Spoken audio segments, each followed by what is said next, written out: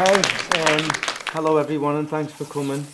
My name's Curtis Watt. I'll just quickly introduce myself. I'm a local sort of writer and performer, and also I've been involved in community arts and social projects around social issues for quite a long time now actually. Just quickly, one of the projects I've been working on is called Man Up. In Stockbridge Village and West Derby, Nottingham, Mab Lane and around that area. And the whole point of that project is to talk to young men about being young men and about being a man and things like that. And then talk about crime as a sort of sideline to that. So just a little bit about that, and if anybody's got any questions about that at any point, we can include that. I just want to introduce the panel. We've got Tasha Ryan here at the end from Reform, who educate people about crime and the consequences of crime, mainly in London and Manchester, was it? Manchester? Manchester. Mainly in Manchester. They've just done a really good workshop as well. You can ask them any questions about the things they specialise in. We did have Jamal Al-Shabazz, but he had to leave. Unfortunately, he was called away to do his job. We've got Jazz Agency here, who's Executive Director of Brouhaha International, and Alison Doherty, who is Community Safety and Community Cohesion Service Manager for Liverpool City Council. I wanted to just get the ball rolling really by just asking the panel in general, and whoever thinks you've got a good answer or reply to this can get the ball rolling. In your opinion, how can the local community come together to work on early intervention? So, as in, I mean, you from Reform, you might know a lot about early intervention. Well, well, I think first of all that it should start from the schools and home. And I think the key issue, because at the moment we do the safeguarding in Greater Manchester for the schools with the crime and consequences, and I think one of the issues I've come across is that there's so many people doing crime and consequences, but there's no one speaking about the aftermath. And I think to get to the young people about the consequences, we need to enforce the aftermath, because the aftermath is more worse than the beginning, because people specialise on, you know, if you get into trouble you go to prison. Yeah, that is hard, but you've done a crime and that's the consequence of the punishment. The hardest bit is the release, because when a person comes out of prison, the class is disadvantaged and it comes with a criminal record, and some people want to come out and change their life, and unfortunately if they haven't got the willpower and the people supporting them, and there isn't certain places put in place authority wise, then they're going to fall. And that's why the prisons are on red alert and people are going back, because I think the problem is young people need to be educated from young about the aftermath of crime. Rather than the prison, the aftermath of crime, because the prison's the punishment anyway. The aftermath of the crime is the rest of your life. And I think people forget that we've got a culture, because when people say the word culture, they never think about British culture. And people think about all the different cultures that make it up from different places, but there is a culture of the place that you grow up in, regardless of where it is. And to other people from outside that culture, it might look strange, because we do have extremes in culture. Well, I was discussing that before, sorry to interrupt, about you know, going to prison, because I'm actually an ex-offender as well. I'm Kemi's business partner, and I was actually having a conversation about, you know, when you first go to prison and, you know, the emotions that people feel, and actually when you get released. And there's a tendency to, you know, people, especially when you go and do an offence at a young age, you've got your young peers coming to you, you know, what was it like, and, you know, you're trying to put a brave face on. But the truth of the matter is, it's scary. It's not a nice place to be. And if you're a young person away from family for the first time, or away from your peers for the first time, in a strange environment, a quite aggressive and, you know, volatile environment, it's not nice. And I think one of the things what Reform do is we're quite open and honest as well about our experiences, because we believe we want to help young people to understand the reality of what it's about. It's not the bravado of, oh yeah, it was all right, it was cool. Okay, there was good days, there was days that was better than others, but on a whole, it was a mental battle. You know, it's that mental torture of, you know, can I get through this? You know, you had your calendar that were knocking the days down, and it's not nice. Not everyone survives. Not everyone survives. You see people that are crumbling before your eyes, and to watch that alone, that has an effect on you. You see people fighting, yeah, but it's more mental, it's not physical, and that alone some people don't overcome, and I think that is something that people need to be made aware of as well. I've got no confidence in the system. I've got no confidence in the courts either. One of my sons has been to prison at least 8 times. I don't want to know if he's been 9 or 10. I'm sticking at 8, although I'm sure he's done anything from 2 weeks, 2 months, 2 years. He's done it all. And he's 29. And I believe that he's got ADHD, dyspraxia and dyslexia, and that's just to name 3. The system has failed him in terms of identifying anything that's wrong with him. He is an independent man now. I can't take him by the hand and take him to seek help. He's got to do it now. And he was kicked out of all kinds of schools. Yet he was the one who you looked at him and you could cry because there was something about him, and still, that you feel sorry for him. And the school didn't understand. So out of frustration, he used to commit a crime. And I used to say to him, "Why did you do that?" "I don't know." I said, "Well, look at the consequences." "I didn't think." And he doesn't think, and he just goes with the flow. He goes along with the crime. He goes along with the courts. He goes along with the prison sentence, and he goes along with everything. He came out, I think, 7-8 months ago, and there's no guarantee that'll be the last time, because he might just do something. Have you found any, or is any visible support there? As in, have you seen any posters or flyers or heard anything on the radio or TV where there's support for things like that? For example, if you feel like you might have some underlying issues going on, that might be why you're getting into crime, where you can actually go to some kind of group sessions or anything like that. Is there anything like that out there? His confidence has been stripped away as well. So for him to go into a group, it's a huge step. I'm glad to disclose that, because I was wondering whether to speak about one of my nephews. But he was sort of like more or less kicked out of school when he was about 13 and sent to a specialised school. Come away with no qualifications. Took him to several different places, counsel and whatever. And each time they were allowed in the room and it was a group practice, you would think there was nothing wrong with him. It's fine, great.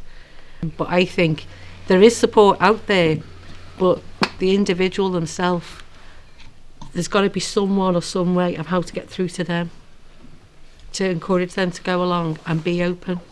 But he won't be. But do you not think that takes a social change? This is like a question to everybody, really. Yeah. Sorry, I think that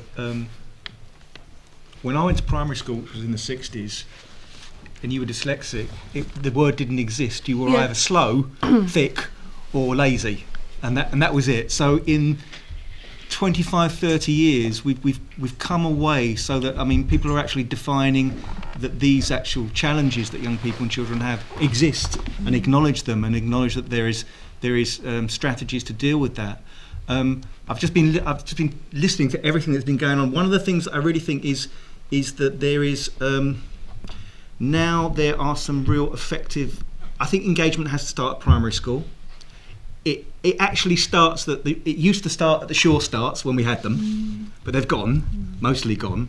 But primary school is the place where a range of these strategies and issues are being looked at, but could be better looked at. I mean, my wife's a primary school teacher after many years of doing something else. She always says to people that drop their kids off, you do realise that I'm with your kids more hours in a year than you are as a parent. So I really it's and suddenly realising that these people that are instrumental in our children's lives in dealing with issues, moving them forward educationally. I mean, I'd say about 50% of her work is not actually educational, it's social.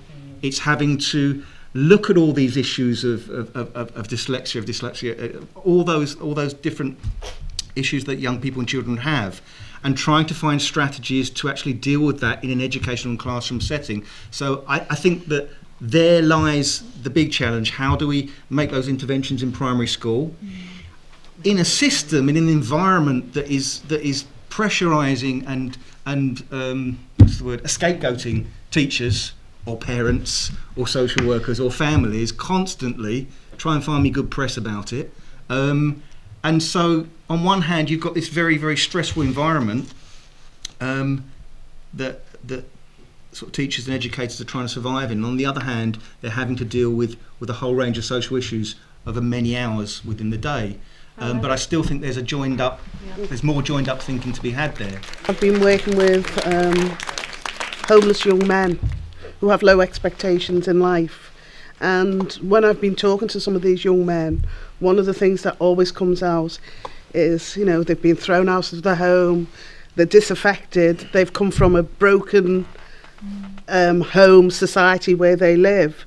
So their expectations in life is only to look at crime, because that gives them a status symbol, it gives them an income, and it gives them something to hold on to, something to belong to, like a gang.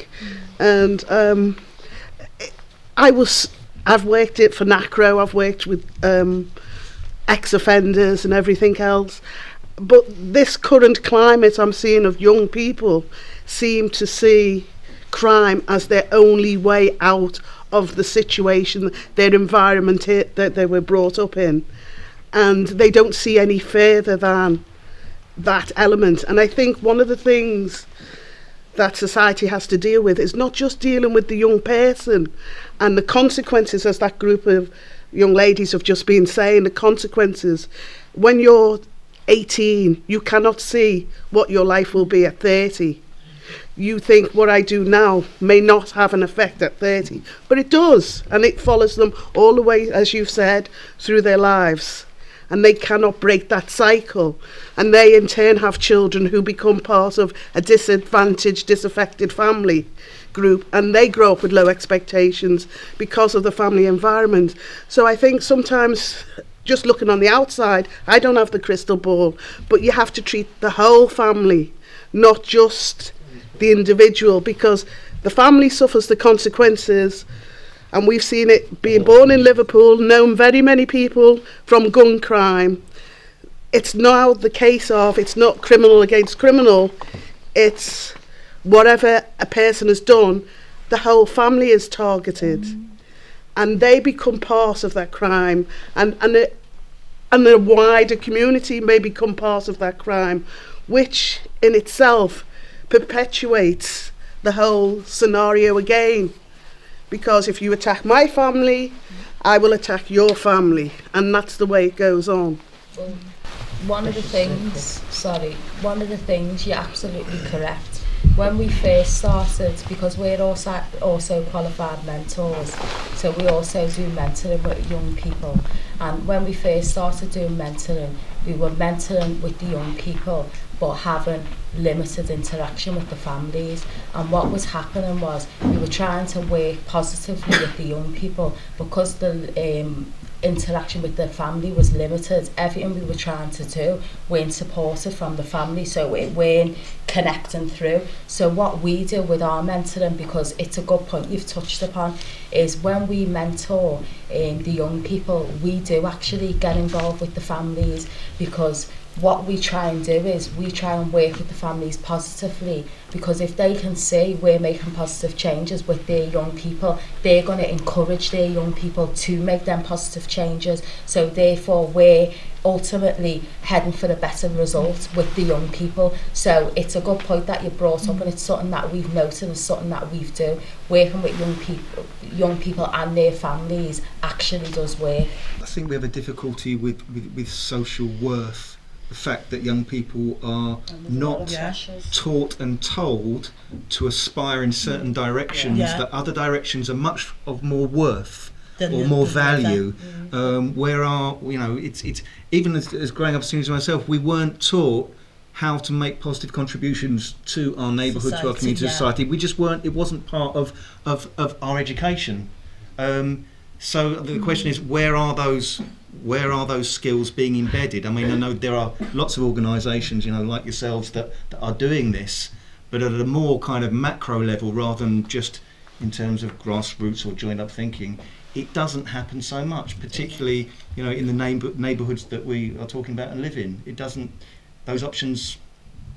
There's so much pressure on young people as well. You've got to have the latest sort of designer shoes, and when you start to kind of like map all that out. And I think that's always been there. When I was growing up, the biggest thing you wanted was a Fred Perry. or Dunlop Green Flash. That was it. But that was always been there. But I think the volume and the way it's which it's targeted and bombarded and continually. I mean, there was an interesting thing. The guy who was.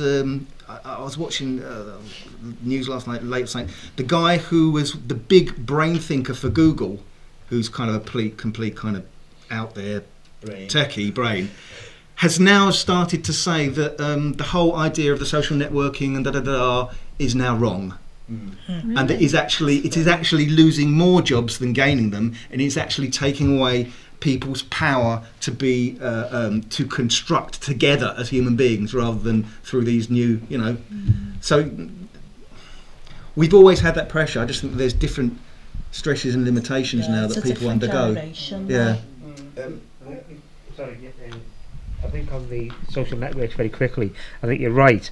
I think there is a problem on it, and I think the problem will soon be rectified. I think that governments are going to make sure of that, because of all these lawsuits and things that are going down. If you do this and say, I've never heard such a thing, like you can say one thing to somebody on the street or wherever, or in a business meeting, and the next thing you do something on Twitter, and all of a sudden you're the worst creature since Adolf Hitler. It's like, don't read the bloody thing, it's simple. You can be bored. But that aside, the point I'm trying to make is what they've done is they have come up with, I'm going to say us, establishment, we have come up with a new thing which we want everybody to be involved in, and the only way to do it is to make them feel involved, so they get involved. So we all go on these things and Facebook stuff, and which I don't do, but still go on all these sorts of things, and everyone's involved and go, right, we've got you, and everybody's buying the new things, and they're changing 4 times a year. And forget the Fred Perry information is being sold on. Fred Perry, A, I couldn't afford it. B, if I had one, I'd have had it for 10 bloody years.